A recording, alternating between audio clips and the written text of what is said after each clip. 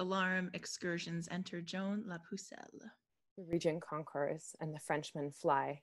Now help, ye charming spells and periapts, and ye choice spirits that admonish me and give me signs of future accidents. Thunder. You speedy helpers that are substitutes under the lordly monarch of the north, appear and aid me in this enterprise.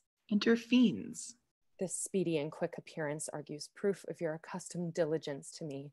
Now, ye familiar spirits that are called out of the powerful regions under earth, help me with this once, that France may get the field. They walk and speak not. Oh, hold me not with silence over long. Where I was wont to feed you with my blood, I'll lop a member off and give it to you in earnest of further benefit. So you do condescend to help me now. They hang their heads.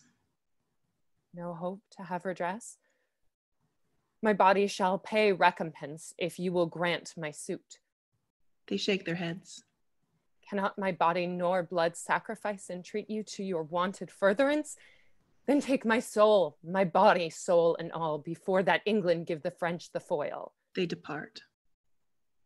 See thy forsake me. Now the time has come that France must veil her lofty plumaged crest and let her head fall into England's lap. My ancient incantations are too weak, and hell too strong for me to buckle with. Now, France, thy glory droopeth to the dust. Exit.